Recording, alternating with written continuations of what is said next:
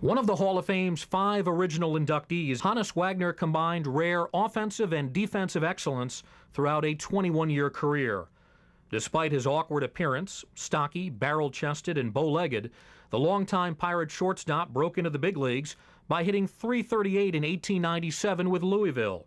He later enjoyed 15 consecutive seasons of hitting .300 or better, including 8 as the National League's batting champion, compiling a lifetime average of .327.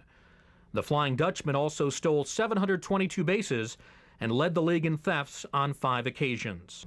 Wagner was elected to the Baseball Hall of Fame in 1936.